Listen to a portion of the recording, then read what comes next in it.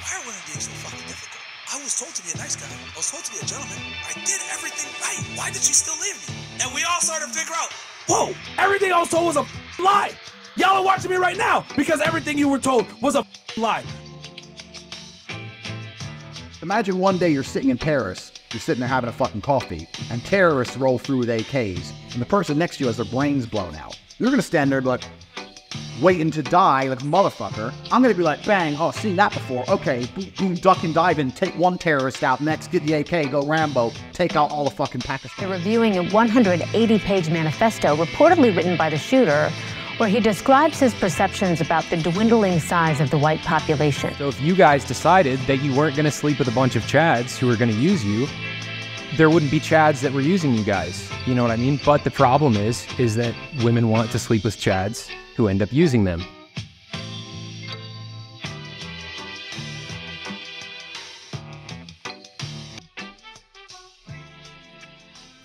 On May 27th, 2022, I posted a video called Dissecting the Manosphere. It was 90 minutes long, and believe it or not, it was supposed to be longer, but the deadlines and technical difficulties that I had at the time forced me to bring it out in parts. Because I had to separate time in between each video got longer until at the end of the whole project, I had 6 hours worth of talking about the manosphere. My graduate studies had engaged with the Manosphere, red pill, incel world, and I felt like I had some pretty good and unique things to share on the topic. And I still kind of didn't want to do it. Despite that, I had a ton of people since then reach out to tell me that these videos helped them and changed the way they looked at the world of themselves. And it's amazing to hear that and to know that I could make something that helps people and affects the world in a positive way. Also, that first video has made me about $10,000 as of time of writing. Now, I would make videos for free if I had to. I literally did for about 1.5 years. And I have been helping young boys and men since I was a young man myself, as a mentor, a teacher, a social worker, 2 professions that are not known for paying well. So it's never been about the money when it comes to stuff like this. The second video, Connecting the Manosphere, has also made me a little over $10,000 since 2022. The third video, Understanding the Black Manosphere, has only made me about $5,000 because it got demonetized after a few months. I believe because I called Kevin Samuels which he is. He was a secret Trump voter. Go watch the video for details. So aside from all the help that those videos provided for a lot of people, it also definitely helped me. And, you know, kind of revealed a pattern that I think was interesting to engage with. But more than that, I'm not the only person to make Manosphere-related content or make money off of it. In fact, the most profitable creator of Manosphere content, probably in the last couple of years, is one Andrew Tate.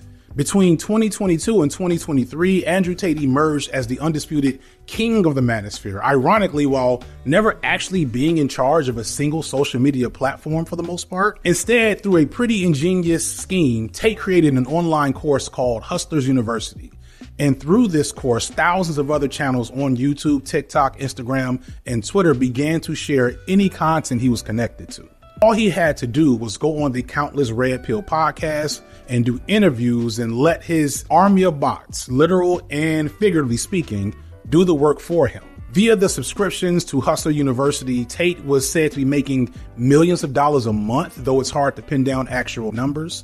And all this money was coming from mostly young men and boys drawn in by his lavish lifestyle, charismatic personality, and willingness to take advantage of their insecurities with the promise of helping them become financially independent. Oddly, despite what I just described to you, this is probably the most honest thing that Tate has done to make money since he was a kickboxer. It's fun and good to shit on Andrew Tate, but I've been thinking a lot about his role and my role in this whole content creation equation. In many ways, we have the same job description.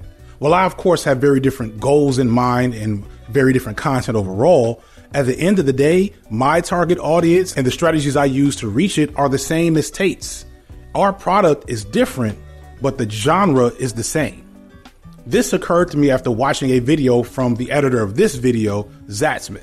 Zatzman, a smaller creator with a genuine interest in the Manosphere and related self-help content, had this epiphany that regardless of his role in debunking Manosphere content, he was still a part of a larger apparatus that didn't seem to have a beginning or an end. And even as he was doing good work and making good content, it was still serving that bigger function at the end of the day and worked against his intentions and goals and just desire to be creative. A little bit of an element of, futility of it, because I mean, we live in an age where everyone has access to a smartphone and the internet, and everybody can post their opinions everywhere at any time about everything. It's a little bit frustrating at times when you see the kinds of things that get popular, and like, while I can understand and empathize why those things become popular, at the same time, part of me is just like, okay, people are ridiculous, and like, it feels like you're fighting this endless fight against like human ignorance and stupidity. I value like good, genuine criticism, like good analysis and good critique, as like art generally helps you understand yourself, how you relate to the world. But with this Manosphere content, I was just like, there's not that much to really glean from it. Once you understand sort of like the basic principles and like how to interact socially, how to carry yourself, simple basic dating advice. It doesn't matter if it's through an app or in person, et cetera, et cetera. Like the general principles stay relatively the same. There's an information threshold to this, and it feels like you're in a hot tub and you're just like in the hot tub, like with all the fluids and everything. It's just like constantly like mishing and mashing like over and over again. And eventually you prune up and you're like, okay, I gotta get out of the hot tub. I think that's a good analogy. That's an excellent analogy.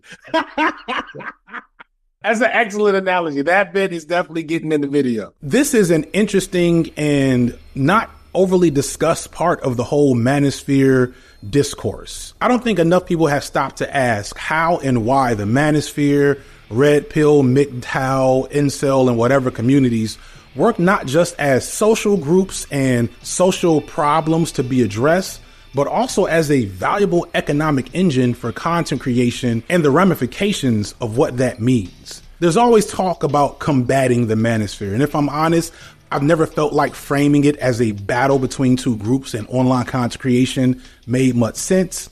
Instead, we're going to look at the Manosphere as a manifestation of bigger forces than anything we do here on YouTube or any other social media platform. And we're going to look at those forces in this bigger system and critique how all of us function in that system in order to find more efficient solutions, or at least something new and interesting to say about this problem.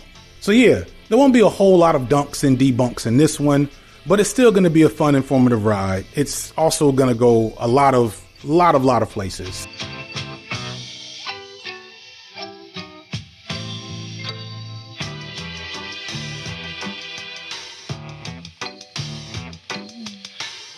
It's likely that if you're watching this, that you've already watched my other anti-Manosphere content, but I still want to review some of those core themes and add to them, because even after 6 hours worth of talking about this subject, there's still plenty of stuff that got left out. So in this section, I want to fix that. For instance, so many people see the Manosphere as a modern phenomenon, when really the only modern aspect of the Manosphere is social media. The ideals and themes and aesthetics that we see in the Manosphere today are not new. 15 or so years ago, you had Tucker Max books, Mystery the Pickup Artist, The Man Show, and those are just the ubiquitous elements that broke into the mainstream. These shows and books were anti-feminist and misogynistic, but a bit less overtly hateful toward women compared to their modern counterparts, but the framework and the ideology is still there. It's probably hard to imagine, but Manosphere pro-man rhetoric doesn't always start with misogyny and women hating, but it does inevitably end with that, unfortunately. Since the 1970s, there have been various consortiums and coalitions of men coming together to uplift men. The mythopoetic men's movement of the 1990s is where we get the concept of toxic masculinity, for example. We often see that term as something that came from feminist movements, but it was actually men who recognized the problems of compulsory and traditional male gender roles and combined it with some understanding of feminist theory to come up with something to explain that problem. One of the earliest modern bastions of a manosphere comes in the form of the men's liberation movement. And for a time, it was a very progressive, almost feminist entity with an ideology that sounds more like soy boy stuff that me and Foreign Men and Noah Samson talk about today. Men's liberation discourse walked a tightrope from the very beginning, First, movement leaders acknowledged that sexism had been a problem for women and that feminism was a necessary social movement to address gender inequities. But they also stressed the equal importance of the high costs of the male sex role to men's health, emotional lives, and relationships. In short, they attempted to attract men to feminism by constructing a discourse that stressed how the male role was impoverished, unhealthy, and even lethal for men. But there was eventually a schism among this group and various others, resulting basically in a split between the pro-feminist men's movement and the anti-feminist men's movement. And at the core of this split is basically what the modern manosphere is today. Both groups agree that traditional male roles and the reality of men is a problem. The pro-feminist group sees that as an issue of patriarchy and capitalism and things that, if you understand real sociological phenomenon, make a lot of sense. Men cannot play traditional roles because the tools to play those roles are denied to them by various systems such as capitalism, etc. The anti-feminist group, however, sees the blame for this problem as a result of women and feminist movements throwing off the natural way of things. And this argument is obviously one that is often repeated today by right-wing and reactionary voices. And of course, this isn't true. When you hear people complain about how a man could get a job and take care of a family by himself 50 years ago, they always make the ridiculous leap to say it's a woman's fault, as if women are now working in those factory jobs in the 70s instead of men, or instead of recognizing that those factory jobs just don't exist in America today because of capitalism. The corporations move those jobs overseas. However, for men who still believe and identify with that traditional image of masculinity as a provider, the removal of their ability to provide creates a pretty big problem from which most of the manosphere nonsense stems from. But this is not to undermine the fact that masculinity has always been a space of conflict for men as long as inequality has been a thing. One of the best examples of this is how the argument of what's happened to the real men has been recurring over and over for like the last 100 years. There's a great Twitter thread from Paul Freire, a newspaper researcher from Calgary, where he maps out this angst about men becoming less manly all the way to the late 1800s. They're saying the exact same thing we're saying now, which begs the question, at what point has real manhood existed? And the real answer to that is kind of never. Masculinity has always been in a state of conflict, and I'd argue that this conflict is a byproduct of capitalism and the competition that capitalism requires from men in order to compete for a limited amount of resources in a system that is designed to ensure that a certain amount of men will always fail.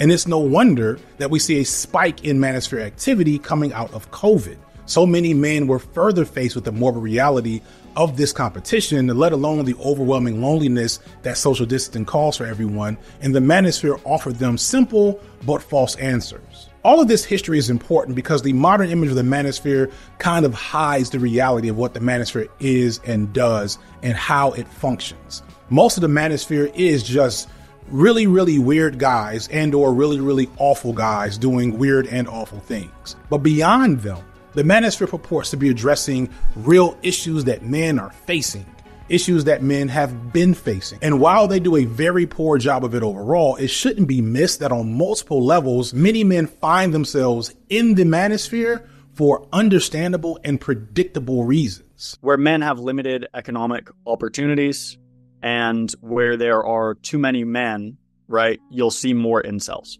Because first off, if there's too many men, then it's musical chairs, the mating market. Most people mate monogamously. And so most people aren't sharing. And so most people are going to be taken off the market as soon as they choose someone. And so that means that if there's too many men, there are going to be more men, even if all of them are perfectly marriageable, let's say, and that's not necessarily going to be true, then you're going to have more men excluded from the mating market. And this is going to get more intense if income inequality is super high, right? If scarcity is abundant at the lower end.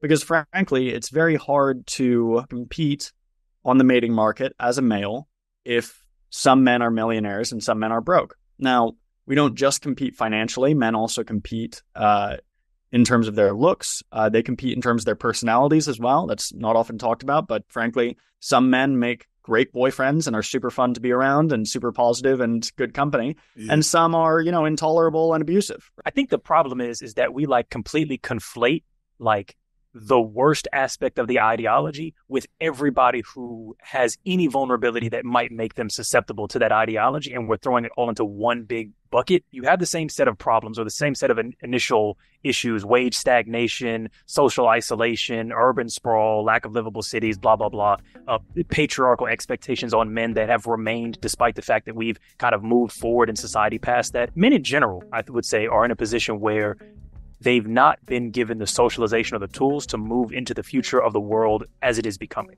They're still tied to a world where getting a wife or a partner is tied to a level of economic coercion over women that doesn't exist anymore. In the midst of what society has become, they are rallying against the future, right? Like they are yes. explicitly saying and electing to make a choice that, like, I want life to be this way. I want to live in this patriarchal reality. I want to call the shots. I want a woman that does XYZ in the vein of this 1950s era kind of bullshit.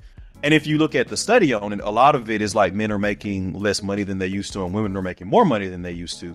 I promise you that if you back off that bullshit, women will more than meet you halfway in regards to economic situations. Here's another aspect of the manosphere that is often overlooked. You ever notice that many of the most visible actors in the broader manosphere tend to be men of color? Andrew Tate is half black. Sneeko is Haitian and South Asian. Fresh and Fit are North African and Afro-Caribbean, respectively. Kevin Samuels is obviously black. Hamza is Pakistani. And even going back to earlier eras, you have guys like Rouge V and Tariq Nasheed. This is an interesting thing to notice that often is glossed over. The manosphere is greatly a white phenomenon, but that's mostly just by the sheer numbers of white men on the internet. The visible, most popular parts of the manosphere have always been men of color, I believe because white men had to maintain a pristine image of moral virtuousness and progressiveness that they cannot be as openly anti-feminist and misogynistic. Something like the manosphere that builds itself on this regressive, misogynistic, patriarchal imagery just can't effectively tie itself to white masculinity, because that would conflict directly with the way racism and white supremacy works. You can't have the image of misogyny and patriarchy be white men. Even as the predominantly white male-ran Republican Party and Supreme Court seek to undermine and gut women's rights at every turn, even the white men that populate the greater manosphere take on more intellectual veneers or maintain anonymity, while their BIPOC peers tend to be more flamboyant and bombastic, and thus they thrive in the attention economy. So there's some weirdness going on there, but it shouldn't betray the fact that the manosphere as a whole is genuinely racially diverse. I've spoken at length about the black manosphere, but there's also the phenomenon of Asian American participation as well. I won't go into it more. I'll leave some further reading in the description, but the point of bringing this up is to show that the manosphere is diverse because the hegemonic ideal of what masculinity is or needs to be centers around explicit traditional ideals of what a good man is or what a good life for a man should be. And these traditional ideals almost always center around conservative stoic images of masculinity, sexuality, and gender. So all of these men are chasing the same overall goals and aesthetics, and the manosphere tells them that they know how to help them get there. Or in the case of red pills, black pills, incels, etc., it tells them who to blame for them not being able to get there. And that belies one of the core problems, that the manosphere is telling boys and men how to be a thing that doesn't exist. It just genuinely doesn't exist for most men out there in the world. And my perception is that that's what often brings about the most toxic behavior, because imagine chasing something that you're constantly being told is real, and you're being told that you can get it if only this thing happens, if only you buy this course, or if only these women or queer people or whatever stop doing insert X thing. This creates a paradox which brings us frustration, bitterness, and dysfunction. And all of that is not new. But today it is more volatile, more organized, more toxic, and more widespread. Men have always had these same problems, and many men have always blamed women for these problems, but we haven't always had the modern manosphere to collect and organize those individuals together. And therein lies the key that I think is most interesting to talk about here. We know a nice bit about why young boys and men come to the manosphere, but we don't know a lot about why they stay or why they leave, and more importantly, who benefits from their presence within these online spaces, and how all of that makes the entire situation much worse.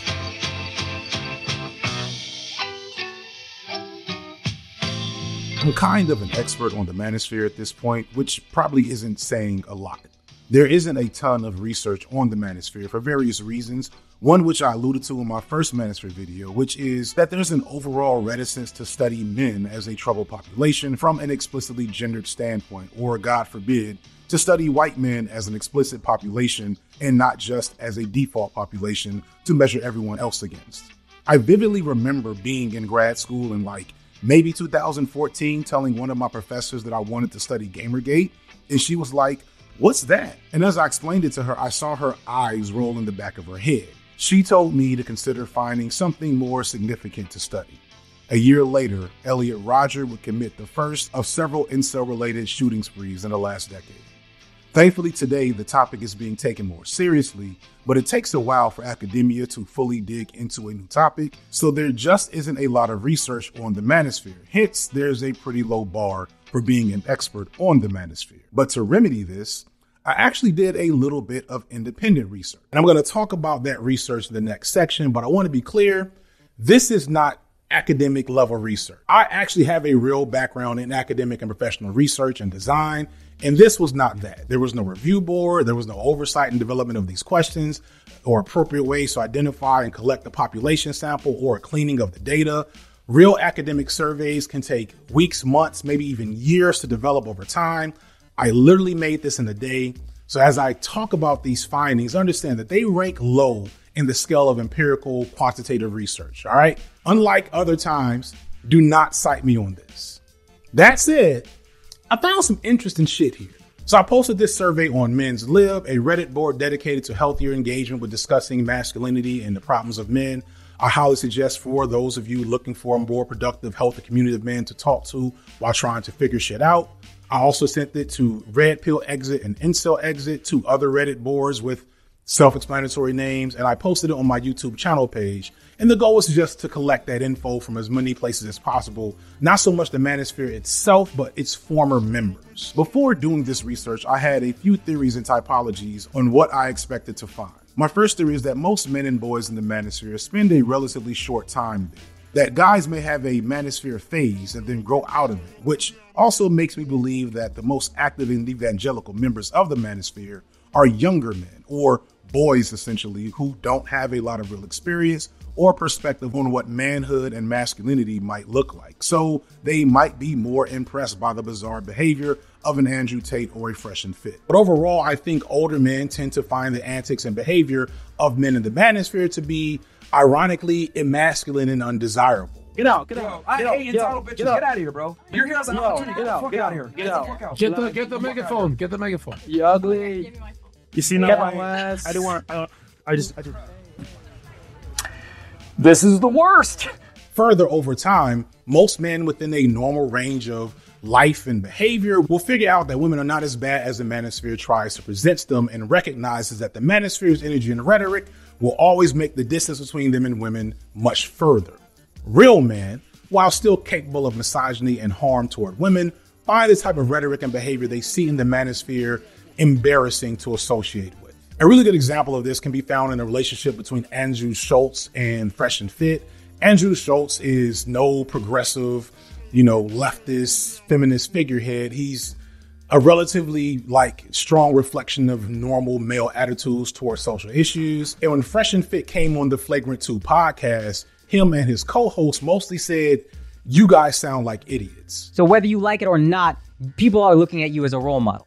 You guys have established yourselves as role models. From simps to pimps, which is another motto I find kind of corny, but I looked into what you guys are about. And a lot of this shit is just childish, which is fine if you want to be funny. We just talked about how doctors ain't shit for 45 minutes. Mm-hmm. We are not in any way life coaching. We are not in any way trying to help men outside of, hey, come have a laugh for a couple hours. Right. If you're going to paint yourself as life coaches and then say shit like, I just don't really fuck with black girls. I guess. And since then, they've had an ongoing, although minor, feud between Fresh and Fit, this loser duo, and Schultz and his partner on the Flagrant 2 podcast, who are much, much bigger, much, much more popular. You asked me if we watched their podcast. I'm a 40-year-old man who's happy. Why would I watch that podcast? We're all married, bro. We're all married. I only watch it when I'm fighting with my wife. I'll be like, these guys get me. These guys understand, bro. They understand women. And when you go and you look at the comments from that video, you kind of get an idea of how normal everyday guys think about the Manosphere and their big time avatars. Guys in the Manosphere are of a unique breed. Most men in the Manosphere spend only a limited time there, somewhere between 6 months to a year, I hypothesize. To further explain this, I break down the Manosphere participants into 3 specific types. First, there's the users. These young men and boys come for a specific purpose, such as learning how to dress better or improving their conversational abilities, social coaching, etc. Skills that once they master, they don't really have a reason to stick around much longer. Because they're looking for specific things, they also don't participate as much in the larger, broader community. They're much more likely to be connected to the more peripheral figures I mentioned earlier, or spaces like nofap and pickup artistry. This also means they're not as evangelical about the Manosphere, nor do they identify with it as much as a part of their identity. They're just looking to find some things that might help them accomplish a goal they have in mind. And this makes it easier for them to get out when the getting is good. The issue is kind of what you were addressing, which is the real social world is scary. I imagine that the vast majority of people who are incels are probably similar to me when they're just very risk averse when it comes to like approaching and talking to people. They don't want some random guy walking up to them and bothering them and things like that. My case is a little bit unique because I actually didn't care too much about rejection. I know a lot of people do. But even still, I'm going to have similar problems because I was talking myself out of going up to these people. And it just resulted in me not getting experience, me not even trying. And then in many of these cases, I would later figure out these people wanted me to talk to them. These people wanted me to do these things. I have my own struggles with like understanding relationships and closing and stuff like that with girls. But I just kind of power through it. But I remember the first time I tried shit I learned from like the game at like a nightclub, what I'm saying? And it worked, right? Yeah. Like it worked. I got numbers from that night. I remember that. Yeah, it's basically like a lot of those people would just like tell you like, go out, socialize, meet people, which is again like good, like healthy thing. Back in my mind, it felt like a little bit weird and almost predatory in a sense because you're supposed to be focusing on like meeting women and like, quote unquote hitting on women. But part of my mind was just like, well, if I was like really a sociable person, like I would interact with like anybody. I'd just be out with some buddies, having a good time, and like you mingle, and like that's how people normally meet people. Right. And like really like when you're out in a social environment, you can literally talk to anybody. It's just about having sort of like a social awareness or acuteness and like knowing how to interact and, deal with inevitable rejection. The point I was getting to earlier, it's like I was talking to one of the coaches and basically he says like 90% of the people who get into sort of like seduction or PUA get out of it. Like there's a big turnover. It's like 90% get out of it in a year because they meet somebody or they learn how to, get good with women and like they learn like how to, properly socialize. Zatzman and Irrelevant, who I talked to for this video, might be examples of people that you might consider users, although I don't think either was necessarily a member of the Manosphere. Both dealt with challenges socializing, dealt with challenges in their romantic experiences, and found the world of men's self-help as a recourse. I even have admitted to reading the game back in the early 2000s after a bad breakup. We often stereotype and malign men's self-help, and rightfully so. There are numerous pitfalls to where this stuff leads. We also stereotype the type of men who struggle socially or with intimacy as overweight basement dwellers with poor hygiene, but this just isn't accurate. If you go peruse any incel or Manosphere-related message board where guys want you to rate them, you'll see a lot of guys that aren't so bad looking, at least to the point where their looks are the key problem that they're facing in improving their dating life. But it's hard to get them to see that, which usually puts them in our second category. The second category is what I call the truthers. They come to the Manosphere with less explicit goals. Sometimes they just wander into it from other anti-feminist, anti-SJW spaces or content creators. Sometimes they start out with a goal the same as a user might, but end up sticking around, possibly because they can't find or activate on the resources that they might find in that earlier self-help section, which forces them to dive in deeper to explain what they're dealing with. This has the byproduct of making them build a stronger affinity toward the rhetoric and the community they engage with. Community is a highly underrated aspect of the manosphere that I'll talk about a bit later, but these guys stay a little longer, which means it often takes a whole lot more effort to change and pull them out. Positive developments such as a new romantic success or a new community or a new friend group or some type of other intervention might pull them out. Also, over time, they might recognize that the toxic rage cycle that the manosphere pulls them into is probably not good for them. They get disillusioned with the variety of internal inconsistencies and the constant infighting and the public derision for associating with such a toxic group and leave out of boredom or shame. This is the group that might even be reachable through a YouTube video or even a debate that exposes them to better ways of thinking about their issues and hopefully better ways of dealing with them. This group is probably the largest or maybe the most visible part of this community and probably spends up to a year or more in the community. And then lastly and most concerningly is the lifers. This is basically the previous group, except much, much worse. Their vulnerability to manosphere rhetoric is stronger or enhanced by other factors such as their appearance, difficulties improving their economic or social standing, and possibly even genuine behavioral or mental disabilities, along with the absence of forces and resources that will get them out. They don't have a strong support system that can see what they're going through and figure out a way to get them to the other side. They're mostly just stuck in whatever environment they're in. For these folks, they begin to really identify with the rhetoric and accept it as their truth and move with it in perpetuity, attaching themselves to the community because that community might be the only one that they actually have access to. Considering that the modern manosphere is only 10 to 15 years old, it's hard to say just how long lifers stay in the manosphere. There's a prominent member of the Black manosphere who's in his 70s. Rollo Tomasi and Coach Greg Adams and others are men who are clearly in their 50s, and they have fans that have been with them since day one, way back in the mid-2000s.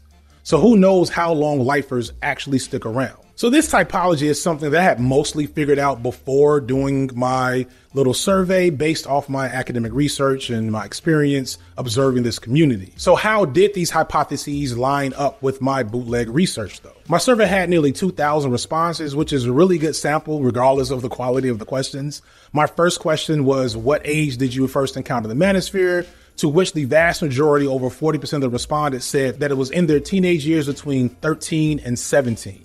With the next largest group being 18 to 23. Those groups together made up 70% of the respondents. And of course, this should have been expected considering the population that has access to YouTube and Reddit to begin with. Again, not a perfect survey. Most respondents spent 1 to 2 years consuming manosphere content, and around 70% of the respondents spent 2 years or less consuming the content. Meaning that, as I predicted, most people don't actually spend a lot of time in the manosphere, which makes a lot of sense when you think about the way that manosphere content works and how it often works in cycles. The manosphere big figures of 10 years ago are not big figures today, and the ones that are big figures today won't be big figures 10 years from now. According to my survey, less than 10% of manosphere consumers spend more than 5 years consuming this content and participating in manosphere spaces. So far, my prior research and this survey kind of line up. In fact, most of this survey validated what I assumed up until this point. I had questions about why you came, and it showed that it was about, improving masculinity and learning how to attract women. The most popular space that the respondents participated in was red pill spaces. There are a lot of responses connected to negative views about women. Again, this survey isn't up to academic standards, but I'm confident that any of you enterprising gender studies folks watching, if you wanted to do something like this for a master's thesis, you probably find similar results. That said, the survey revealed something that I wasn't expecting, that I didn't really think about that population of truthers or maybe lifers, that if in any way accurate, is really horrifying in its ramifications. What I found in my data is that the manosphere seems to have the strongest, most lasting hold on boys who encounter it at a younger age. In analyzing the study, there's a clear pattern that shows that the older an individual was when they first encountered the manosphere, the shorter their length of participation is. And again, this corresponds with my earlier argument, but that also has a really scary counterpoint, which is that as the age of the first encounter with the manosphere goes down, the amount of time they spend associating and consuming this content goes up. When I isolate for those who encountered the Manosphere at 12 years or younger, the amount of respondents that spend 5 years or more consuming Manosphere content triples, which means that there are young men in this survey that went through most of puberty and are entering into young adulthood whose entire understanding of masculinity and manhood is informed by the Manosphere. They have no experience of being even just pubescent boys without having Andrew Tate type shit in the back of their head. More disturbingly, though slightly less significant in the data, is that participation in those more concerning and toxic areas of the manosphere, such as incel and black pill spaces, also has a small but noticeable increase the younger the person was when they first encountered the manosphere.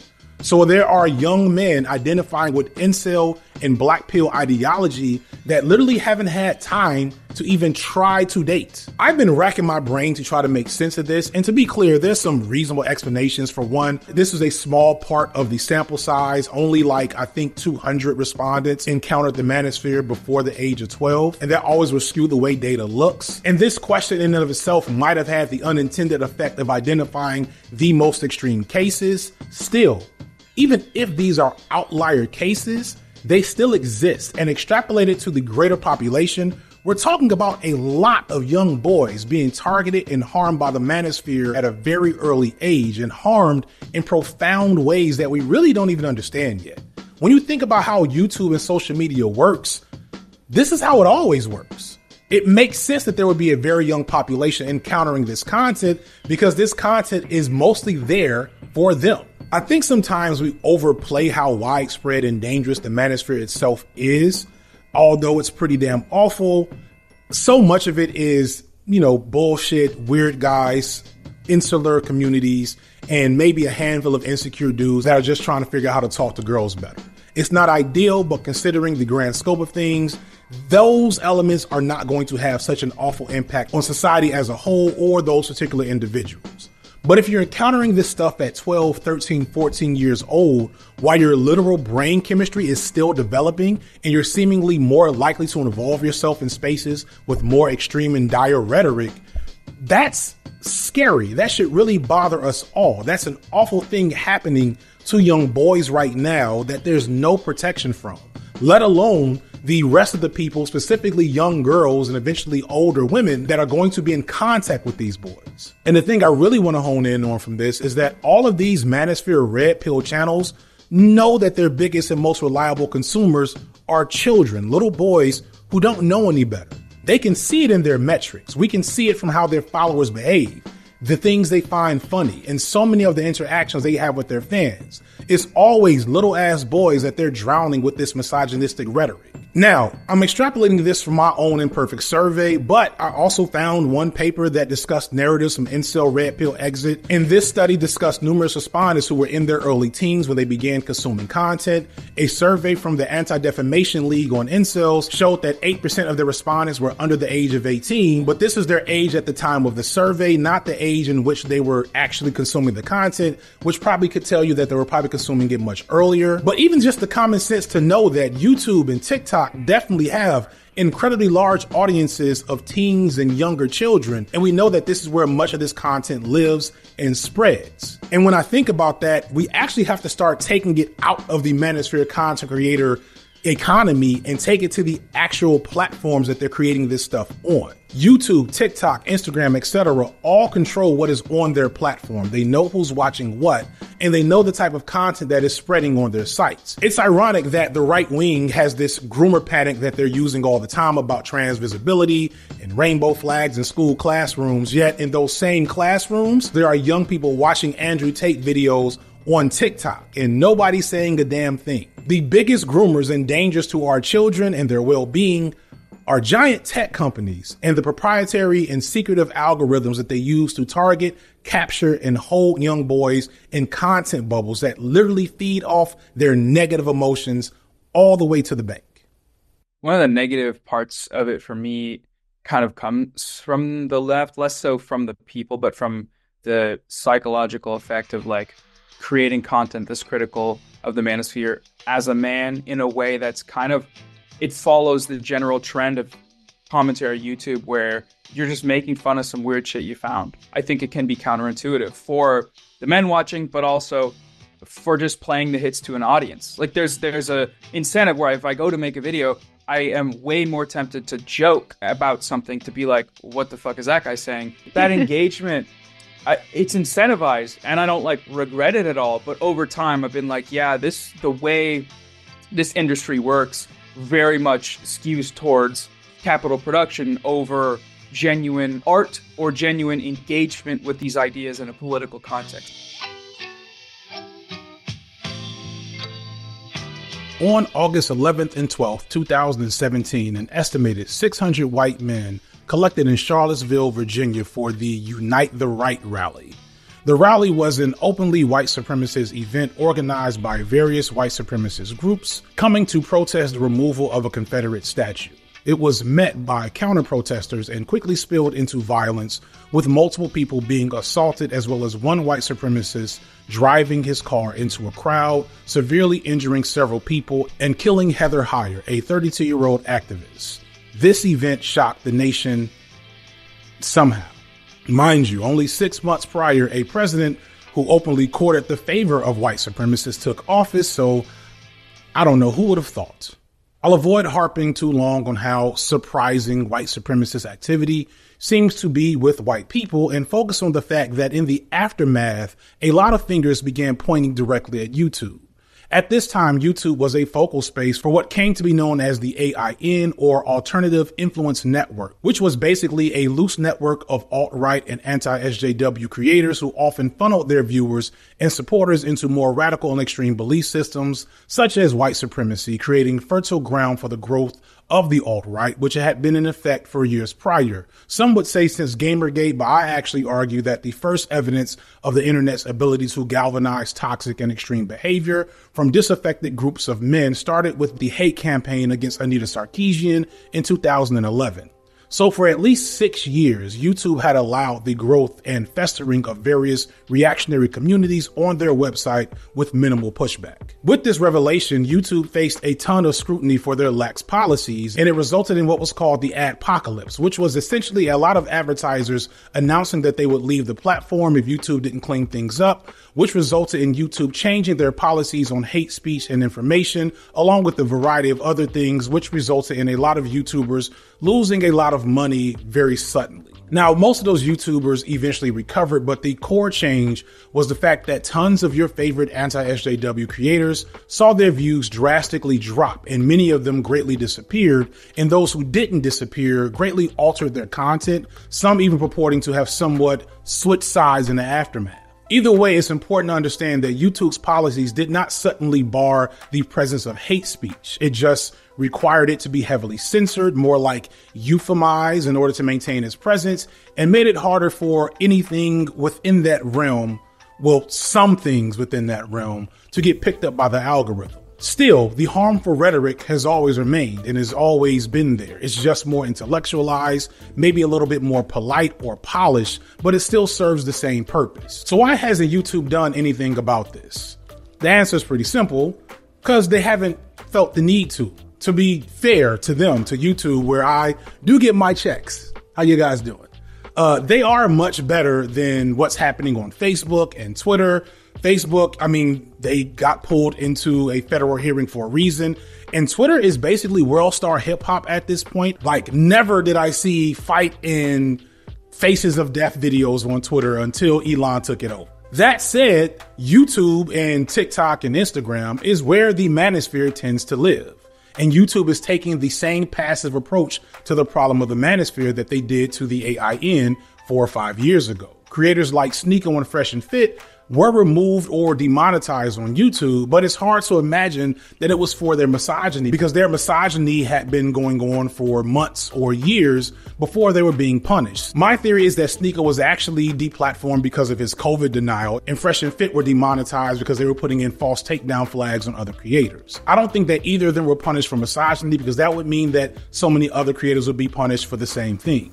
And both of them were making big banks for themselves up until those points, and conversely for YouTube up until those points. So the obvious answer to why YouTube and other social media platforms allow this toxic content is money. While not as big as huge creators like Mr. Beast and his many clones, or your popular kids channels, unboxing, gaming channels, etc., the Manosphere and related content is still big business for these social media platforms. And these social media platforms understand that allowing themselves to be user-driven builds in an advantage to cultivate audiences in every possible niche of content to make sure that they get a piece of everything. So there's not just a left tube and a Manosphere, there's also sports talk and book talk and barbecue talk and makeup tutorial YouTube and martial arts YouTube. There's tutorial videos on YouTube with hundreds of thousands of views just for making really clear ice to put in alcoholic beverages. These companies leave no stone unturned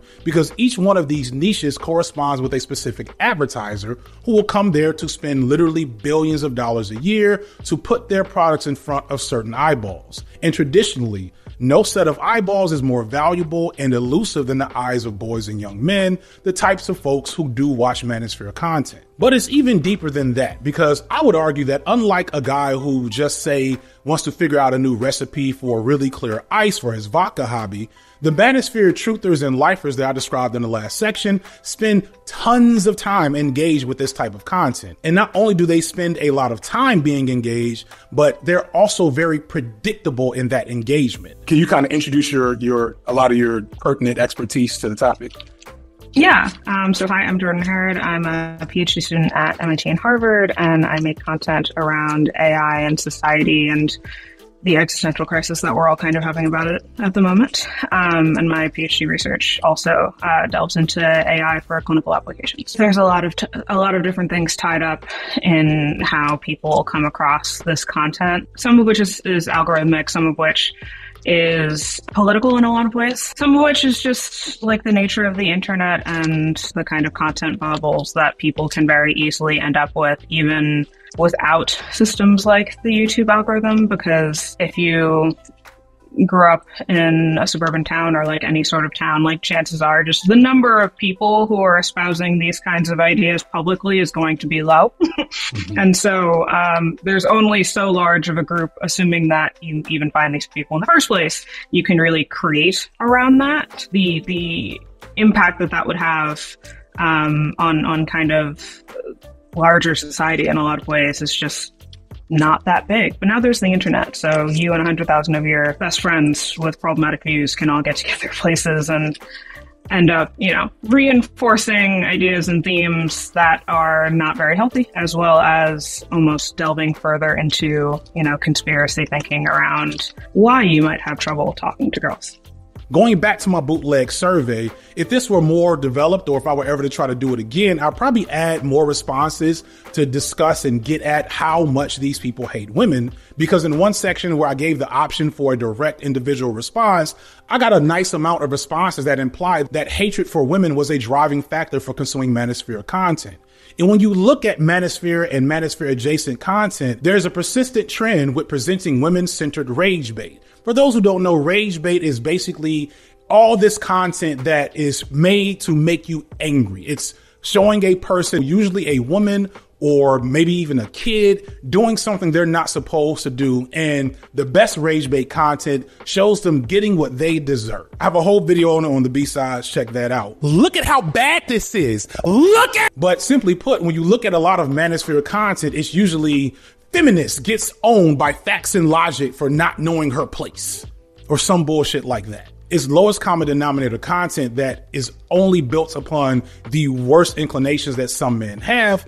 But the red pill Manosphere type guys eat this shit up because one of their main things is this crusade against the inherent evilness of women. And they will go to their channels like clockwork to consume that content because it gives them that emotion. Engagement and how platforms define engagement has changed over the years, I think largely for the better. You do still end up with this problem of if we're looking at optimizing engagement, we're often looking at amplifying strong emotions and disincentivizing nuance. If you were already on that kind of slippery slope, so to speak, I think you're a lot more likely to kind of fall down that. Whereas, especially if you have friend groups or familiar groups or otherwise interpersonal social support systems outside of that, you might come across that like kind of intellectual dark web, but not quite like super far right video, and listen to what they're saying and kind of be like, I don't.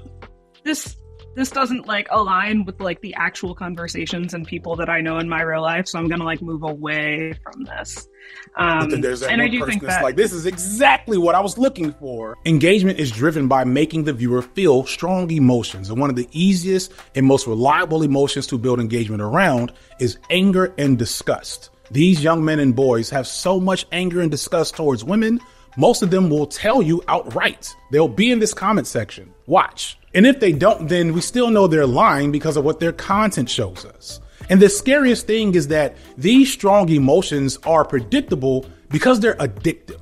Again, you will find some who are honest and they will tell you that they themselves know that they're in a negative feedback loop with Manosphere content. They know that they're not helping themselves or improving any of their masculinity or dating options by consuming this content on a regular basis, that this content is making them more angry and miserable. But they're addicted to it. They're so wrapped up in it that they kind of can't stop without some type of intervention.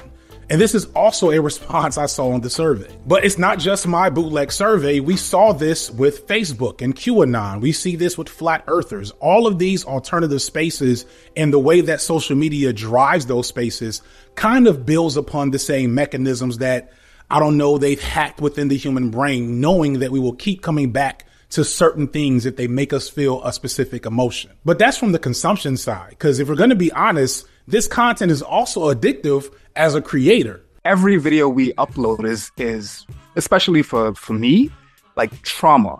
So like, I mean, like I talk about Black incels. I talk about anti-fatness. I talk about, domestic abuse and stuff like that. The things that we talk about, especially when you bring in the racial component, racism, gaming, the racism in the Indian community, when I talked about it, it's always things that are going to be so incendiary, so polemic that you know you will piss off someone, if not everyone. The commodification of this and the commodification of our grief and how we have, there's a McLaughlin quote that basically says, media is the children and we are children of the media. So you make what you want to make, supply and demand type of thing. We make Manosphere videos because we know they work. And because they work, people continue to make them, which is an oversaturation of demand for Manosphere, anti-Manosphere stuff, which will in turn dictate the limitations and the perimeter around what we will be able to make successfully sometimes. Manosphere content is a reliable moneymaker. And that's because not only will these guys watch rage bait Manosphere content to get their jollies off by hating on women and complaining about feminism, they'll also come and watch anti-Manosphere content too. They're so addicted and tied to this Manosphere rhetoric and so protective of it as a community that they feel driven to consume it and defend it on all fronts. If you look at the comment section of any anti-Manosphere video, you will see them here arguing and trolling and being hateful in the comment section. You barely ever see the opposite. And this only makes any video you make about the Manosphere have a reliable floor of viewership and high metrics in your engagement. I guarantee that this video will probably hit 1 million views in a month or so. I'd be shocked if it didn't. If I don't fuck up the thumbnail and the title or it gets age restricted, give me maybe 40, 50 days from its release and I guarantee it'll hit 1 million. Why? Because the Manosphere dudes will be here in my comment section to argue about what I'm saying. I've heard people that actually watch my content say, I don't know why the YouTube algorithm keeps on suggesting to me Manosphere content. And that's because the algorithm doesn't have any actual insight on the individual. It just knows how patterns work. And since genuine Manosphere consumers will watch Manosphere content to get their jollies off and then hate watch anti-Manosphere content, the algorithm just knows, hey, there's a connection there. And so it keeps on trying to play our content against each other. There is genuinely no more valuable and predictable audience to cultivate, at least on YouTube, and I would argue still on TikTok and Instagram and on Twitter, than Manosphere people. Because they are the most online, they're the most reliable, and they're the most easy to manipulate. It's the truth. Who are already entrenched in the Manosphere side are probably more likely to kind of watch both, in the sense that both of them kind of get them riled up with negative emotions. Whereas I feel like people on the anti-Manosphere side find watching that kind of content stressing, almost as a pressure valve. Well, not the Manosphere Oh, stuff. Like, watching like yeah, that stuff. Yeah, yeah. yes, that makes sense. I think it ends up being a pressure valve for people to like release some frustration about it, but it isn't something that, you know, you come away from it being like, I am now more upset than I was before, and like have this righteous anger. And in the same way, I think that if they were to go over to the Manosphere side, they like click in, and then within 5 seconds they're like, oh no, like this is not what I come to content for. It's I still get messages to this day from like mostly from men telling me that like you know, they'd seen their friend like start to go down the rabbit hole, and they'd sent them my video, and that had like taken them out of that rabbit hole. And I've had like loads of lovely DMs, but obviously I've had the negative stuff as well. I had a lot of comments from people from the Manosphere, especially when it first came out as well. People trying to sort of debunk me, but not really doing much of a good job in the comments. But I find that what people mostly say is you haven't done your research, when like clearly I've looked up quite a lot of studies for this video. The main people that I was talking about in the video was his name, Rollo Tomasi. He did a live stream not longer after I put my video out, and he did a live stream where he was reacting to my video on his channel, and that brought a lot of traffic over to my video when he did that. But yeah, I mean, what are you going to do? I don't really mind. But it's not just us. There's also tons of mainstream media looking at the world of incels and the Manosphere. I think there was just a big expose on Vice or one of these other media conglomerates that followed around a bunch of incels from the UK, because humans, we have just this desire to peer into the world of people we think are odd. All that said, don't get me wrong though, this shit gets tiresome, at least for us on the opposite end, because it becomes tedious and, at least for me, feels kind of exploitative at times. This is why I only dabble in the subject every few videos. Same with Foreign Men. Noah has tapered off on his weird guy quest as well. Moon is the best of us. She made one video and said, all right, that's it. I'm out on you motherfuckers. This was what Zatzman was struggling with himself. Zatzman could very easily, if he wanted to, keep making those types of videos and get a larger following, because even if he's not saying anything new, it would still boost him up a little bit to give him more options as to what he can make in the future. But if you go back and watch that video, Zatzman's talking about not wanting to be this crusader, but wanting to be a creative. But as I mentioned at the beginning of the video, this shit literally pays the bills. But before you judge me or anyone else, let's think about the actual pro-Manosphere content, which is even more embarrassing. Because, you know, many of them don't actually even believe in what they're saying and making, but they keep saying it to keep feeding their audience the same rage bait. It does not take much to notice that Just Pearly Things just says things that she knows will get her more clicks and clout, and that nothing of what she said is of any actual value to her personal views or character, as long as it keeps feeding her clout. I mean, people, they lie all the time, but saying things that for their own lives aren't true. But I mean, ultimately it comes down to algorithmic incentivization, which is a thing we're all subject to. But like you said, it's there's a different tone when there's that sort of backing, which I definitely agree with that. So I think I agree with you too a little bit, Noah, because there's Pearly Things who clearly is just saying the thing. Oh yeah, like 100%. It's really amusing. Shameless. And she's a Paris Morgan. And it's so low effort as well. That's just the most annoying thing. The effort that she puts in to make the money that she's probably making is insane. Like she doesn't edit a thing. She'll sit there scrolling through her phone on a video. Doesn't even bother editing it out. But people will sit there drooling because she's saying the script. Because that's the thirst of this community. But yeah, like it speaks to, like, so it's really low effort. She's been debunked and owned and drugged so many times, yet she persists. And she doesn't persist based on talent or effort. Like, I give Andrew Tate a lot of credit for being talented. He could have picked almost anything to do as a public figure. It doesn't speak highly of the audience when his successor was Pearly Things. Clearly that wasn't the key ingredient to his success. Former clown prince of the Manosphere, Sneeko, has said on several occasions that he rode the Manosphere red pill wave these last few years because it was hot and blew him up. But despite all this, the addicts in the Manosphere do not care. They will fall for the same exact trick within a week with the next guy that pops up. The only silver lining for that community is that every once in a while, one of them or one individual maybe starting upon that journey sees what's happening and says, you know what, this is weird and I don't want to do this. And, shout out to those guys. But the truly depraved individuals like your Andrew Tate or your devout truther weirdos like a Jordan Peterson never waver in this rhetoric and continue to return to this cash cow. I will again remind you, to all the Jordan Peterson fans, shout out to Jordan Peterson's prior psychology career. I understand that it was beneficial to a lot of people, but most people who know who Jordan Peterson is now would not have known who he was had he not became this manosphere messianic figure, period. Argue with your mama, look at the research and the data and the timeline. That is facts. The manosphere is a giant engine that keeps the machine running. And everyone gets to eat off the people who consume this content, and most of them don't get shit.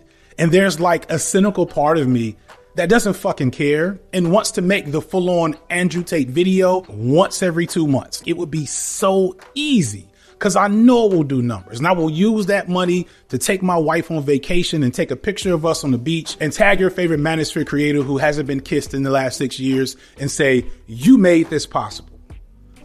But there's also a bigger part of me that actually cares about the men and boys targeted and harmed by this content, especially now realizing how young they are and how much worse this content affects those young people. And that's the thing that I think still isn't talked about enough, that despite the amount of harm being done by this population, this is a population that at its core is being exploited. And they're being exploited based on real areas of vulnerability that are, at least from my perspective, hard to talk about, because someone can be both victim and perpetrator. And that makes it difficult to fully engage with the totality of the subject, because you want to leave room for the victimhood in play, but not so much room that any type of change or accountability for that behavior is pushed to the side. I have tremendous sympathy for people who are victims of incel violence.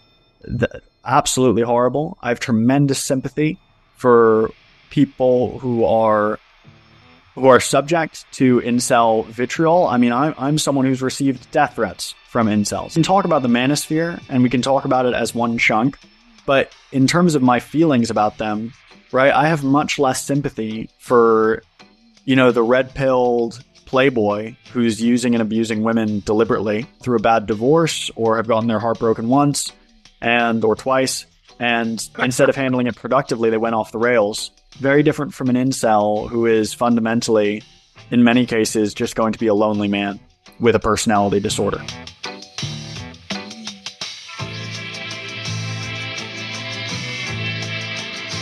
As I said earlier, my Manosphere video series is something that I'm greatly known for, really proud of, but there is one glaring analytical flaw, a flaw that I knew was there, but I didn't want to address because I didn't know if I could address it appropriately. And that flaw was that I did not touch on the difficult to engage with relationship between these toxic communities and the population, specifically the fact that a lot of this population is disproportionately neurodivergent. I knew going in from my own research that there was a clear relationship between the manosphere and autism spectrum disorder, but I didn't know how or where to fit that in, and I didn't feel like I'd be able to talk about it properly and that I might end up doing far more harm than good in the process, so I left it out. But not long after that video went viral, I got a response video from a creator named First as Tragedy, and he kind of took me to task on this glaring omission from my video.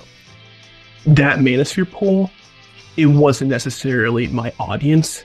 And then from here on out, I was like, to get that same pool, to get that same content creation, I can't do my normal ableism disability analysis. My real niche, like I did like a video on like speech disorders, and kind of ableism with speech disorders. I can't, that's not going to pull, the same Manosphere crowd. For me, I think that speaks to an issue in the broader political left of how disability is approached.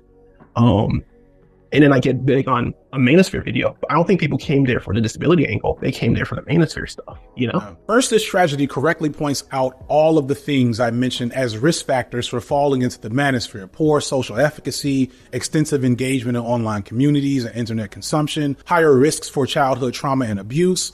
All of these things are things that people on the autism spectrum are more likely to experience. And again, this is something I knew, but was afraid to get into. And the reason I was afraid should be pretty obvious. I didn't like the ramifications of implying that being autistic made you more prone to falling into the manosphere or more prone for any particular harmful behavior. And I want to be clear, that is still true, despite where some of the data tends to take us. Autism or any other form of behavioral disorder is not an excuse for toxic or harmful behavior. It might help better understand it and better figure out ways to address it, but no one should get a pass on the type of harm that people in the manosphere participate in just because there's a high propensity for certain marginalized neurotypes to follow this ideology. Tons of people are autistic and don't become misogynist. In fact, the vast majority of autistic people do not lean into misogyny as an identity. Further, research tells us that people with behavioral and mental disorders are far more likely to be victims of violence than to commit violence. We also know that the vast majority of violence is committed by neurotypical, normal people. So let's keep that in mind. Also, it's important to recognize how this particular data point serves as an ableist talking point, used both to shield manosphere content and the people behind it from criticism for what they're actually doing, but also to promote ideas around the need to further control and ostracize autistic people because of their strange ways and unpredictable and potentially dangerous behavior. These arguments cannot be taken seriously. We cannot hand wave the men spewing violent rhetoric online just to say we need to control the neurodiverse population consuming it instead. This type of ideology infantilizes people on the spectrum, while at the same time absolving the bigger forces from their responsibility in the harm that's being done here. So please recognize that the goal is not to vilify neurodiverse people as uniquely dangerous, but to force us to consider the totality of what's happening here. Disabled and neurodivergent individuals, if something doesn't happen, they're led to desire neurotypicality or able-bodiedness. And I think that leads them into issues to where there's this kind of conflict between their own disability and then the desire that's placed upon them by all the systems to then lead them into desiring normativity. And then that leads them into, like, when you think about manosphere content, when it comes to neurodiversity and the autistic community, I specifically think about pickup artistry, which when I was younger, I don't know about today, but when I was younger, that was very, very prevalent to where it would be recommended by the algorithm. It was mainstream when I was in my 20s. Yeah. That was when TV was in books. So a lot of times autistic people don't necessarily have access to romance. We get into the whole male loneliness stuff here. I forget the statistics, but like male loneliness is raising and that's always getting the focus, but also female loneliness is also raised as well under statistic for the autistic community. It is a thing of having access to intimacy. It isn't always there. And what avenues are you kind of drawn to? That said, there's a lot of emerging research that indicates that the manosphere, particularly incels, are more likely to be neurodiverse along with suffering from other major behavioral or mental disorders. A study from 2022 in the Journal of Behavioral Sciences on Terrorism and Political Aggression found large disparities for depression, anxiety, and autism for incels in comparison to the prevalence of this in the average male population, as reported from the World Health Organization, which finds the prevalence of autism in less than 1% of the male population, while the sample from the study found that it was nearly 20% of their population. This is a near 2,000% increase as reported by this study. But this isn't the only study. Another study from 2022 postulated that the formal diagnosis for autism in the United States adults was 7% and found in their sample of incels a formal diagnosis rate of 18%. But they went further, compared rates of informal or self-diagnosis, and their sample reported a rate of 74% of incels compared to just 5% in the normal US population. As of time of writing, these studies are less than 2 years old, and academic research on the topic of the manosphere in these communities is very, very new and understudied. And if you know anything about academia, you know that it takes a good 5-6 years for people to get working theories on how certain data presents phenomenon. So feel free, if you're seeing this in 2025 or 2026, to say, yeah, he was off base on that because the research is showing otherwise. That's fine. In reality, I kind of doubt that future findings will contradict these early findings, because if you consider what we know about autism and other behavioral and mental disorders and how society treats people with those challenges, you can see how the engagement in toxic online spaces is very much a risk factor and something that is going to happen more commonly for those individuals. First, this tragedy illustrates in his response video that people with autism are more likely to have difficulty socializing, will spend more time online, and will have poor educational and economic outcomes, and thus poor romantic options, and will see the appeal of a guy like Andrew Tate telling you that he can train you to be normal as very desirable. You have to recognize that these creators are purposely targeting vulnerable groups, whether autistic or not, and exploiting their pain and struggle in life to do further harm and exploit them. And when you see the rhetoric used in the Manosphere, the constant hurling of ableist slurs, the coded language around consumers of Manosphere content, it indicates that they know exactly who they're talking to and why they're talking to them that way. Not only what you mentioned, but also that the Manosphere and political right-wing content creation is leading them to a solution that lands them within bounds of normativity, which is the same lesson that they got from the nuclear family, which oftentimes tried to make them normal through ABA, applied behavioral analysis. The same lesson they got in special education, the same lesson they got in labor if they're unemployed or underemployed, and, these overall cultural apparatus. So I think another appeal of this kind of Manosphere thing is this idea of finally achieving the desire of achieving normativity. In a sort of Lacanian sense, making dad happy, making the teacher happy, making your literal, parents happy by finally achieving that normativity. The Manosphere offers the promise of better performance of masculinity, which to boys on the spectrum is the promise of being normal.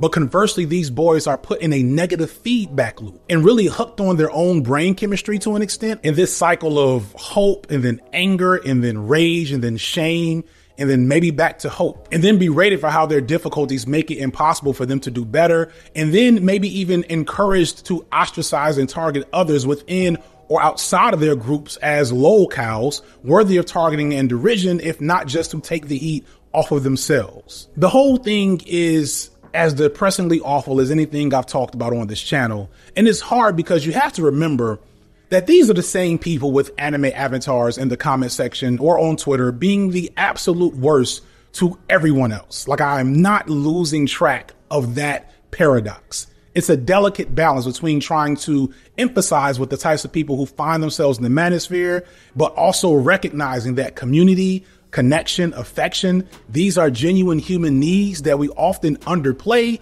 how bad it is to not have them, and how many of us may not be any better in a different circumstance. Does not having those things excuse the behavior from these folks? Of course not. But engaging with that part of the discourse should make us think more critically about how we respond to this phenomenon, or how quickly we are to engage with lolcow activity for some of these guys. Really, it's weird that it kind of feels like, looking back, how it's prime incel category, but I never went into it. I watched atheist YouTube and just never kind of went down that road. Okay, I promise this is not a incels have a point moment, but I think there's a real thing here of the need for intimacy and need for physical, close and physical touch. For me, being incredibly 110% vulnerable, the fact that I've never been, held or never been physically intimate with a woman, that sucks. I think there is a thing of wanting that physical intimacy and touch, really to get around to the touch deprivation is the emotional, mental effects of not having access to physical intimacy, access to it, is kind of something that very much impacts my kind of self-esteem and impacts my the way I view myself. Because I've been dealing with this recently to where I've been in a romantic relationship through 24 years of age. At some point, because I look at yourself and shit, what's wrong with me? You know, and not to like say it's like, yeah, like you sort of think like, oh shit, am I unlovable or something? Yeah. Like, so like, again, it starts to kind of border on kind of, I don't think it's incelish because there's no like real, like, No, that's violence, but like there's a real, I think, human need for intimacy, and a lot of autistic people don't have access to that. And if the reaction to the expression of I don't have access to physical intimacy or romantic relationships, this fucking sucks, is fuck off incel, we're really doing a bad job here. I think a lot of the people who are gravitating towards this toxic, misogynistic, hate-filled ideology are doing so in part because the building blocks of like being disenfranchised are there to begin with. And a lot of times we're not even bothering to address that. And some of the people are like technically an incel, but they're not buying into incel ideology yet. Part of what I'm getting at is like being sexless is terrible. Like I feel like there's this like back and forth where we're like, oh, well, it's not that bad, or like we try and moralize it. And I know we've gone back and forth, but my stance is that is an essential part of a happy human life if you want it. Like obviously there's people who are aromantic, asexual, etc. But outside of that context, getting to have the kinds of relationships that you want in your life is part of being a thriving human being. Full stop. But I'm still not done, because we still have to return to what makes it possible for these Manosphere figures to do this gross grift upon this population. And that lays at the feet of YouTube and other big tech companies for radicalizing young men. However, emerging research indicates that people aren't really radicalized by extremist content they encounter online. What seems to be more accurate is that people tend to have a preset ideological disposition and a limit, and will seek out content that reinforces those preset values. So more extreme content mostly just serves as a beacon for more extreme individuals to collect together and deepen their level of radicalization. Our results show that a community of users who predominantly consume content produced by far-right channels does exist. And while larger than the corresponding far-left community, it is small compared with centrist, left-leaning, or right-leaning communities, and is not increasing in size over the time period of our study. Moreover, we find that on-platform consumption of far-right content correlates highly with off-platform consumption of similar content, that users are roughly twice as likely to arrive at a far-right video from some source other than a previous YouTube video, search, an external website, the homepage, and that far-right videos are no more likely to be viewed towards the end of sessions or in longer sessions. While none of this evidence can rule out the recommendation system as a cause of traffic to far-right content, it is more consistent with users simply having a preference for the content they consume. Facebook can both track what you're doing on platform, but they can also kind of get a sense of like, well, you know, where do you spend your money? What other types of social media platforms do you like to go on? What other types of websites do you enjoy? What kind of other content do you like? What age demographic do we think that you are? Even if, you know, on Facebook, you're not looking at Manosphere content or something like that, it may end up being recommended to you based on what you do on other parts of the internet.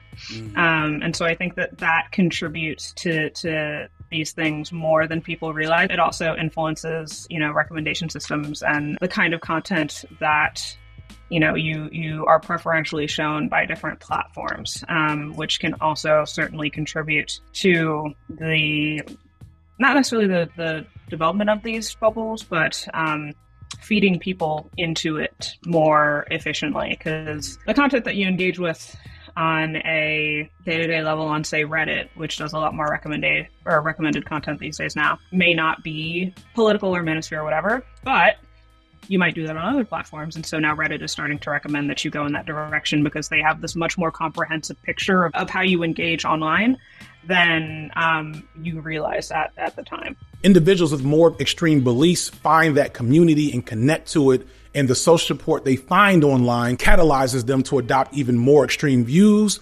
But it's not taking, you know, normal run-of-the-mill centered people and turning them into ultra right-wing people. And some people aren't going to like to hear this.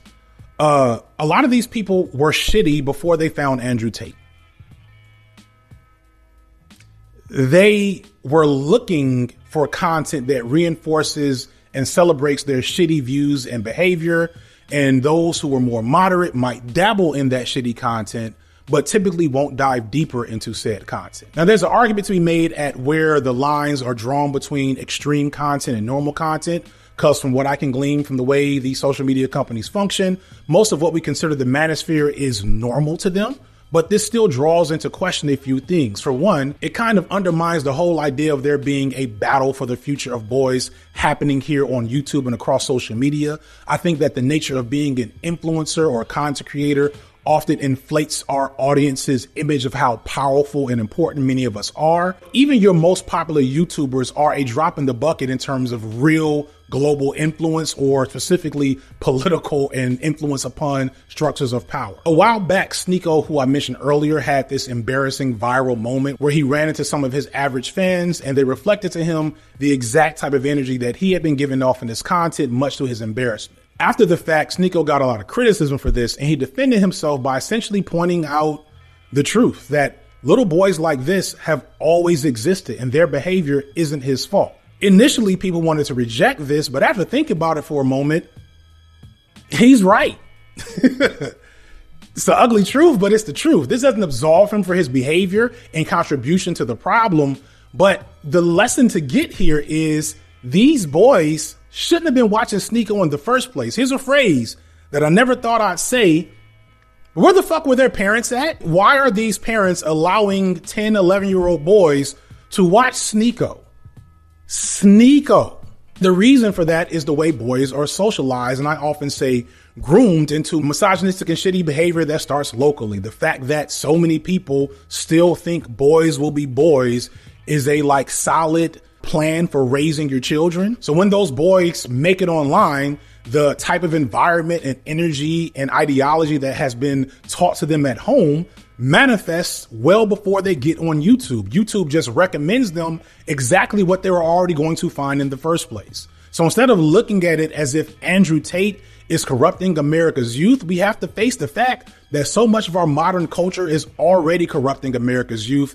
And as a byproduct of this, they find Andrew Tate. If the online and offline domains are ontologically inseparable, then online radicalization becomes a redundant concept. As Gill and colleagues argue, we should not fixate on a simple location of radicalization, but instead need to understand the drives, needs, and forms of behavior that led to the radicalization and attack planning, and why offenders chose that environment rather than purely looking at the affordances that the environment produced. The frame of a binary dichotomy tends to result in the internet being given radicalizing agency, which overlooks other important factors, such as vulnerabilities, stressors, or how online and offline factors combine. Manosphere has a disproportionate amount of autistic boys and men who follow it.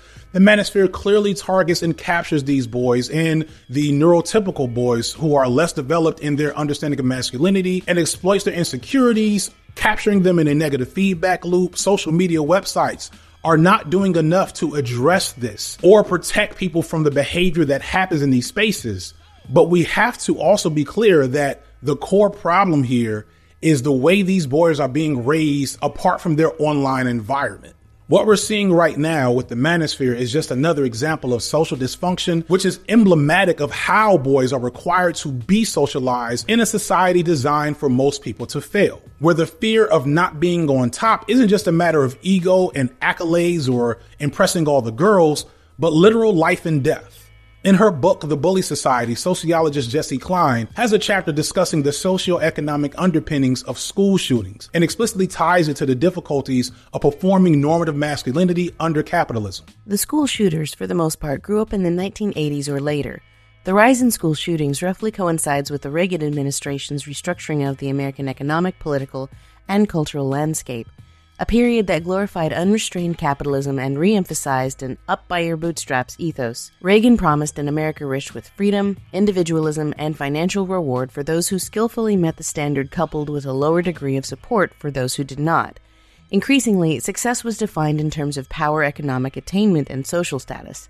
The same barometers increasingly used at the high school level to assess masculinity. Later in this same chapter, she circles back to the manufactured drive for status among young men and the corporations that take advantage of it. The message adults receive as they battle through the status wars are transmitted wholesale to children and teens. As a part of their strategy to boost sales and profits, corporations have increasingly directed their efforts towards the youth market. In her book, No Logo, Naomi Klein discusses the rise of branding in which companies seek to sell not just products, but also the illusion of status, identity, and lifestyle that go along with them.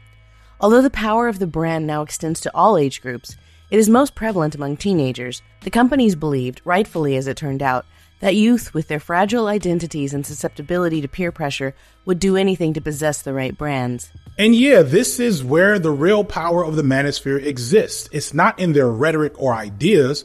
It doesn't take much to look at Manosphere content and see that the vast majority of them aren't even talented. The Manosphere and reactionary thought in general has a built-in advantage based solely on the way society functions. When those 12-year-old boys first Google how to talk to girls, everything about the world as they've understood it to that point is grooming them for an Andrew Tate. It's not grooming them for me.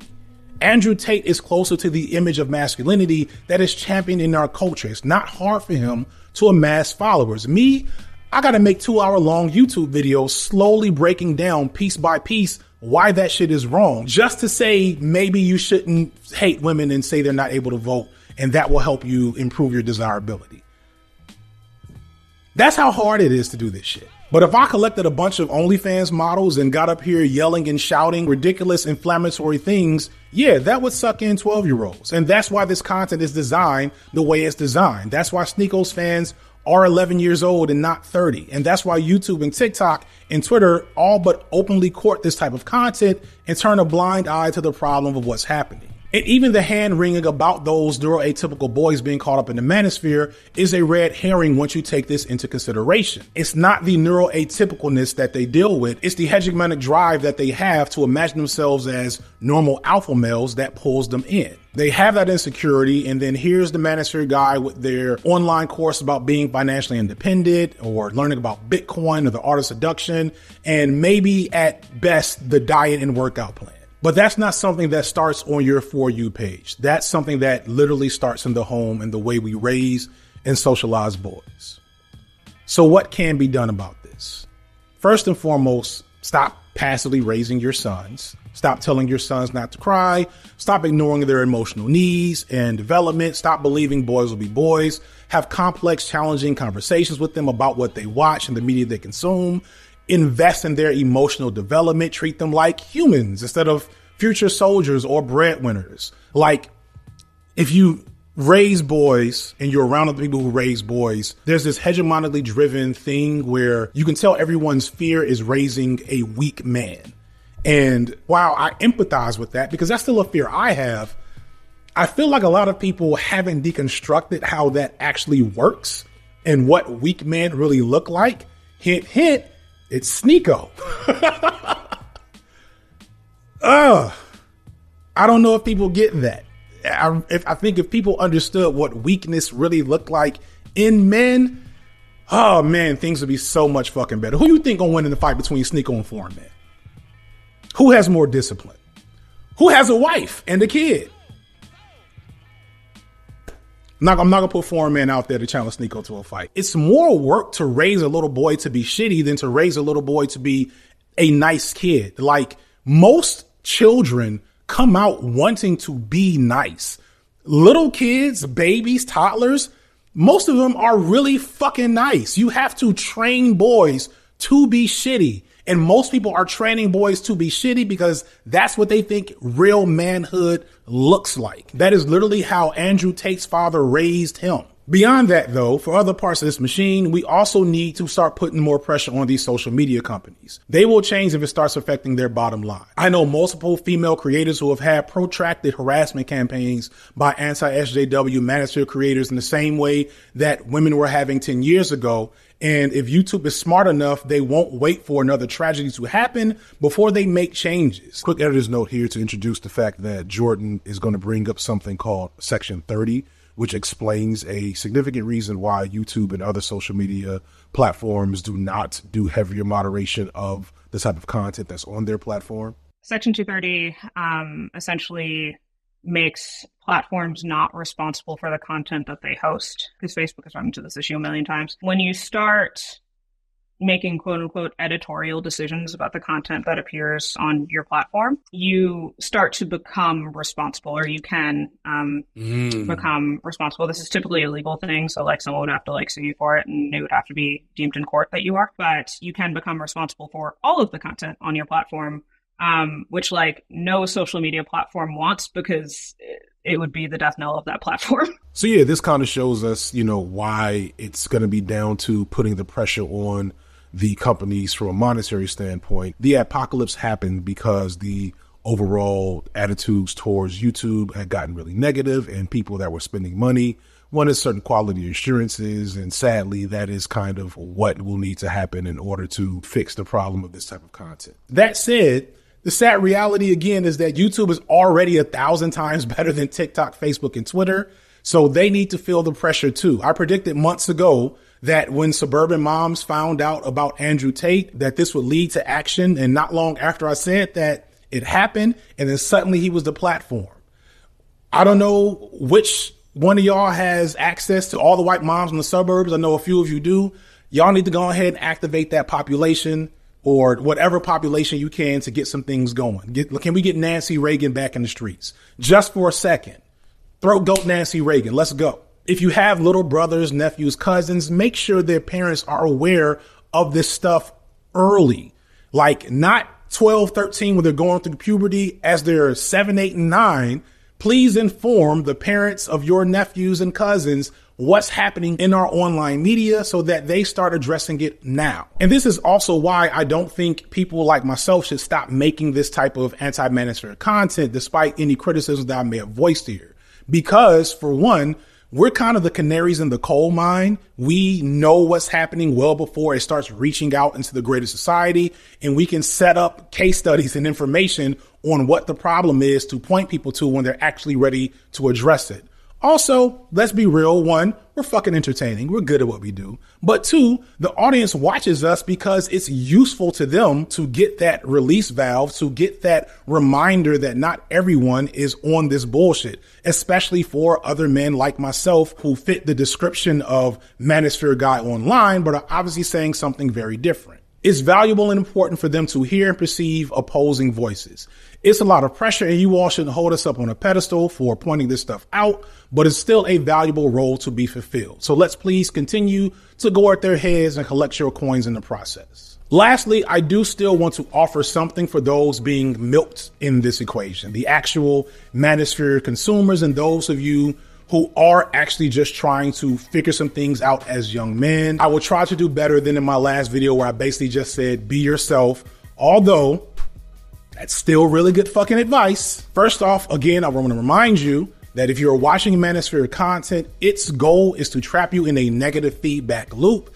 As soon as you start seeing woman that gets owned videos coming out of your favorite creator, understand that is exactly what they're doing. It recognizes your insecurities and vulnerabilities and feeds into it. But I also understand that it's not just about breaking the loop.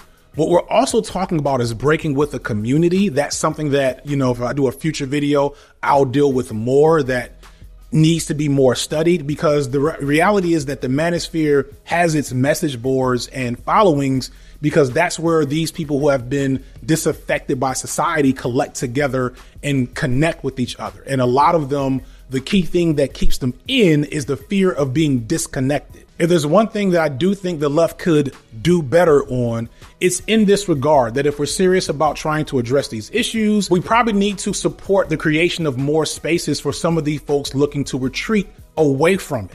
Now, the challenge is you can't go from your white supremacist incel message board into the BreadTube Reddit. Like that should not happen. You will end up not having a good time, and the people that receive you there will not appreciate it. You're probably radioactive, and you're going to risk re-traumatizing and triggering other people. And much like radioactivity, it may take a bit for certain bad habits and ideologies to go away. So there needs to be more in-between spaces. That's something that Innuendo Studio said in the early Manosphere video that I don't know if I cut. If I didn't cut it, it'll go right here.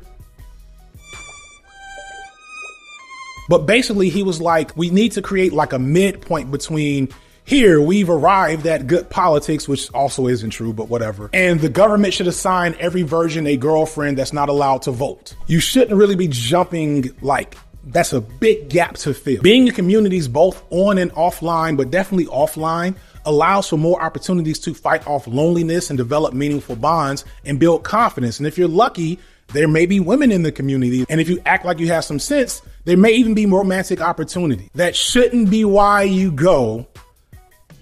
Consider that like bonus DLC, right? Is that what the kids say? Bonus points if you find things offline to do. But like one last piece of data I found is that one of the least likely places for people to encounter the manosphere is from an actual person in real life, like a peer or friend or family member. This stuff doesn't really exist outside of online spaces. So if you can find space for yourself offline, which I know isn't easy and not possible for everyone, but if you can, you're probably going to be more likely to make progress. So that's my loving and gentle parenting type advice. And now here's Macken Murphy with like some really explicit, specific stuff that's driven by research and data that, you know, should be helpful as well. So I was going to have Macken Murphy give us some, you know, strong tips on improving your romantic outlook, but he dropped too many bars. He had way too much good stuff that I didn't want to kind of cut short here in this video. So you can find the interview that I have with him on a Signified podcast, which is a separate channel that I made a little while ago. I only have 3 episodes of the podcast out. This will be the 4th or 5th, depending on when this comes out. And yeah, you can get a lot of that stuff, plus a lot more from that conversation from there. You should also follow Macken Murphy on TikTok and wherever else he is. I think he does a really solid job of getting into this topic. If you are not interested in the politics, if you just want to find out real research around dating and romance and intimacy, I highly advise checking him out. All this said, I also want to be honest. What I am presenting here is a formality. It's for those in the comment section that say, why don't you present your solutions? This is not secret information that will perfectly fix the problems in your personal life. That is the difference, the real difference between the left not having anything to offer men. We just don't want to fucking lie to y'all. Right? The reality is that nothing that I've said is a surefire solution to the challenges that you feel like you're facing. In fact, it's more likely that as you try whatever I've just said or wherever someone else you pull from this video says, that you will fail multiple times and probably have to try over and over and over again. And even then, you're not guaranteed anything better. That's reality. But understand, that's always been reality for everyone. Even with every tool you think you need or are missing to access your goals, you will always be facing that uncertainty. The only thing I can say with certainty is that the situation you may currently find yourself in that has you consuming this type of content definitely will not help you. It is a death cult. It is only going to make things worse. And that's the funny thing about the left doesn't have anything to offer men, because it insinuates that the manosphere does. Mind you, again, niggas over here are married and having relationships. Like, we are not falling in the manosphere because we don't need that shit, right? Meanwhile, half the people on that side of the equation don't have the things they tell you they'll help you get. And that's because that's not how those things work. I said this in some video, but it's not like leveling up, right? You're not going to kill enough slimes and get enough XP points to level up to be viable to have a relationship and a girlfriend. You cannot do it. It's a random encounter. Right? Right. But even then, this isn't really where the left should be coming in for you. If you are looking to improve your life and finding ways to better perform traditional masculinity, there are actually really good other types of content that don't have as much of a political slant that you could be looking for, but you probably haven't found because you're kind of shitty. But, you know, I'm not going to argue with you about here. I've mentioned before guys like Jason Wilson, then there's like the Art of Manliness podcast. Shout out to the Waving Red Flag guys, who are smaller podcasts that I featured in this video, and I've talked to a couple of times. There's plenty of stuff there for you, but you have to have the discernment to recognize the difference between people actually concerned with improving the challenges and needs of men and those looking to exploit you by getting you into rage cycles aimed at women. Understand that the algorithm is aware of which thing you are more inclined to do. Are you trying to upgrade your masculinity, or are you pissed that a girl called you ugly? Whichever thing is most prominent in your psyche, the algorithm will figure it out and treat you accordingly. So before you start searching for anything, You might want to start doing some self-searching away from the internet. But that's way above my pay grade, even though the Manosphere content will get me paid. Speaking of which, let's also talk about today's sponsor. So this video was one of my heavier undertakings. I started working on it probably last fall, setting up interviews, a lot of research, writing and rewriting, all while still writing, filming, and collaborating with editors on other main channel FD Signifier content, plus 2 or 3 videos a month on the Signified B-Sides commentary channel, and most recently, a Signified podcast. So this video was a labor of love, but very, very much a labor. However, I'm confident that it's going to be successful, and in the off chance that it flops, despite all of my efforts, that will be okay because I have the support of the folks at Nebula. Nebula is an independent streaming service created by YouTubers like myself, where we can have a place for creators to work the way we want to work and make the types of content we want to make without the persistent pressures that YouTube puts upon us. As I speak to in this video, YouTube and other social media platforms work off computer algorithms and machine learning driven recommendation systems. And there are so many ways that these automated systems put a ton of pressure on creators to make the right type of content as opposed to the type of content we may really be interested and passionate about. Further, because of these systems, you as the viewer are less in control of your content consumption than you think. But Nebula is different. Nebula is not algorithmically or AI driven, it's driven by you as the user. When you log into Nebula, you have the entirety of the site at your fingertips and you tell the site what it is you're looking for, as opposed to the site attempting to hack your interests and feed you a diet of content that keeps you engaged. So on Nebula, you're gonna get all of the content from some of YouTube's best creators in the realm of science, tech, culture, history, gaming, but also you're going to get content that's exclusive to Nebula, such as real life lore series of videos on war conflicts in the Middle East, short videos I did about Tupac and the Boondocks. Maybe you're one of those people that says you miss Lindsay Ellis. Well, she's not gone. She's just been making content exclusively for Nebula for the last year. But for me, the main thing is that Nebula as a company has been a key ingredient to how I've grown as a creator from 2020 to 2024 and hopefully beyond. And that's because as a smaller independent company, instead of relying on corporate dollars, Nebula is funded entirely by viewers, and because of that, they can be so much more than the corrupt, bloated corporate entertainment industry that we have now and make fascinating content, including independent movies, plays, and shows that will never get made elsewhere. So if you want to be a part of creating the most interesting video platform on the internet, you can sign up for Nebula or check out all of our exclusive content, including my link for 40% off or just $30 a year, $2.50 a month. Or if you're feeling really generous, you can even get a lifetime subscription for a one-time payment of $300, which is a bigger payment up front, but a really good deal in the long run and a huge help for my current channel. So click the link below or go to nebula.tv/Signified B-Sides right now. Thank you so much to the folks at Nebula for sponsoring the video, and thank you so much for watching. Peace.